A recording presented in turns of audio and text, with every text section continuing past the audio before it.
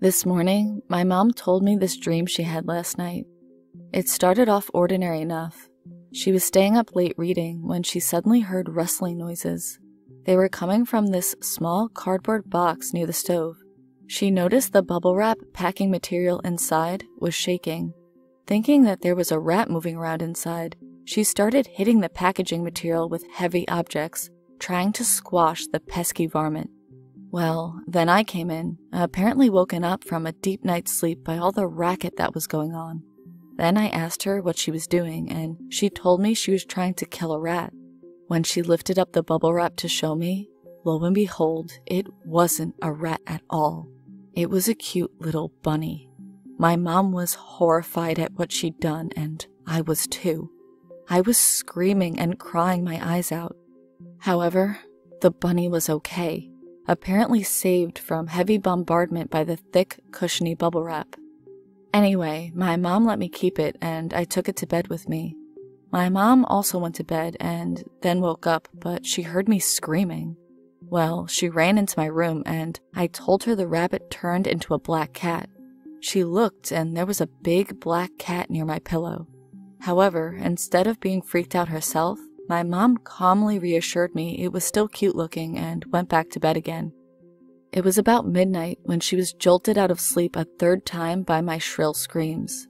When she rushed into my room and turned on the light, I said, The cat turned into a big black rat!" She looked, and sure enough, there was a monstrously huge black rat crouching next to my pillow.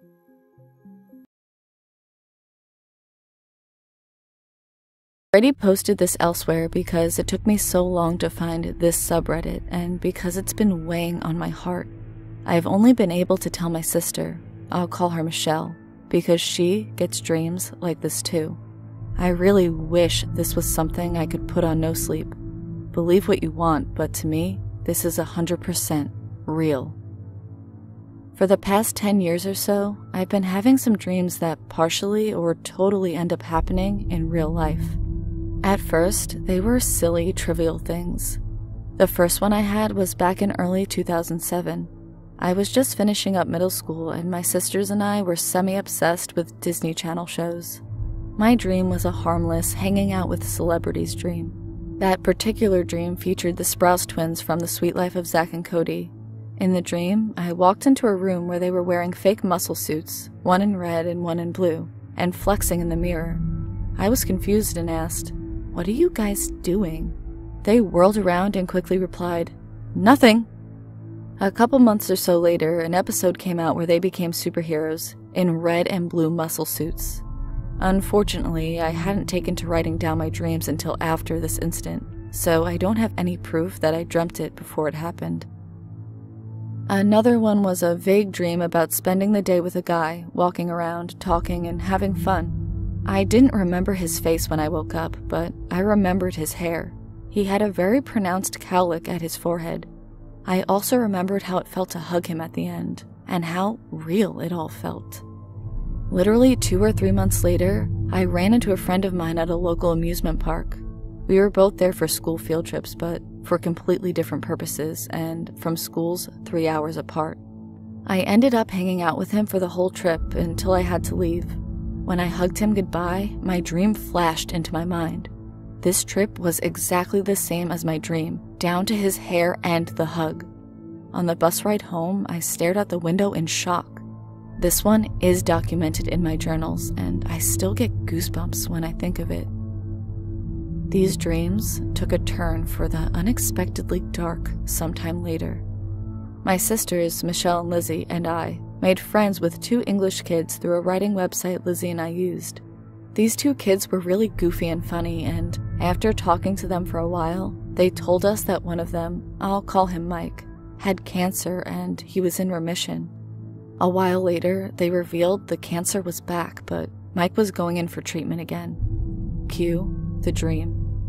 I dreamt that we, my sisters and I, went to visit them across the pond. I hung back with Mike's mom while everyone else played in the yard. I asked her about Mike and how he was doing. Quietly, she told me that this time, the cancer was terminal. He wouldn't make it.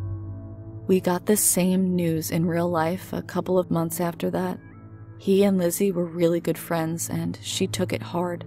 I think she still writes Dear Mike at the beginning of her journal entries, and it's been almost 6 years.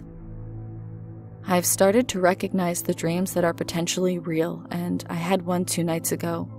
In the dream, a friend of mine was crying. At first, I didn't know why, and she didn't tell me, but then I realized her baby bump was gone. She'd lost her child.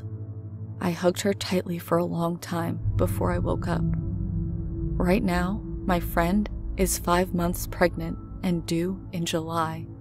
I'm praying that I'm wrong about this dream.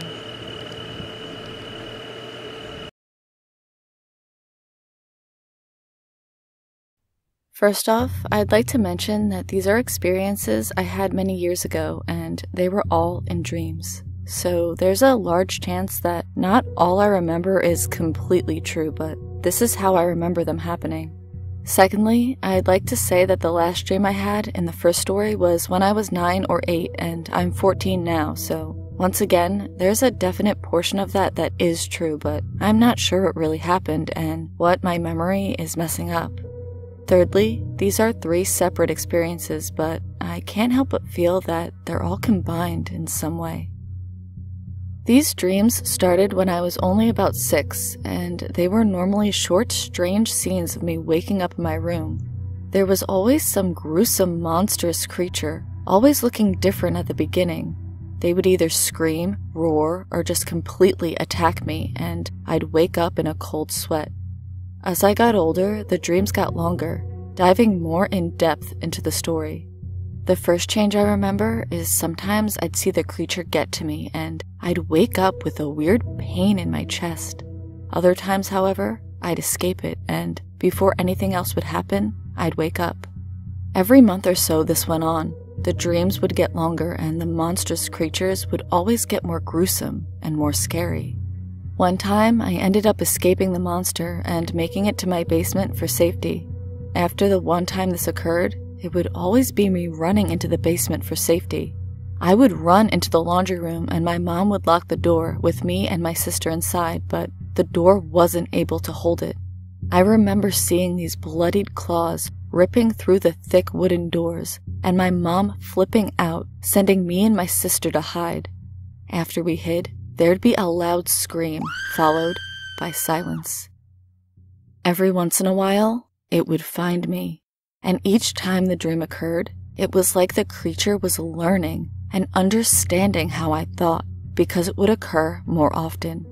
The gruesome creature would sometimes eat my sister in front of me, only to force me to wake up after, and other times, it would torture me, waking me only after it seemed satisfied. These dreams occurred through a 3-year period, happening about 1 time a week, maybe 2, or maybe down to 1 time a month at some points. The last time I ever had a dream like this, it was the same exact thing, except this time, when it came to take either me or my sister, I stood up to it. I remember its beady red eyes glaring at me, and its smile with sharp, bloody teeth, as if it were enjoying this. It was about 7 feet tall and had razor-sharp claws, and its body was fat and covered in matted brown fur. The creature laughed, and to this day, it is still one of the most sinister things I think I've ever heard. I had terrible anger issues back then, and I was about to scream my head off at this. I looked it dead in the eyes and screamed at it to go away, and then I woke up. These dreams never occurred again. The next strange experience was when I was a bit older, maybe 10 or 11. I woke up from a normal sleep, but I didn't feel awake. I think it might have been sleep paralysis, but I'm not sure because I've never experienced this. I felt a cold tap on my hand and I had a shiver roll down my spine. Wanting to see what tapped my finger, I rolled my head over. I saw an 8-foot-tall shadow crouched over me, with long fingers extending. I tried to scream and move, but I couldn't make a noise. I shut my eyes and held them shut, and that's where I think I fell asleep. I don't remember anything from after I shut my eyes, so that's where that part ends. The last experience I had was when I was 12. I fell asleep like an ordinary night, but then my dream started. I think it was an out-of-body experience, but again, I'm not sure. I was standing in my room, but I saw myself in my bed, sleeping. I was confused and looked around my room. There were some weird looming shadows, and when I looked back at my body, something was lifting me up.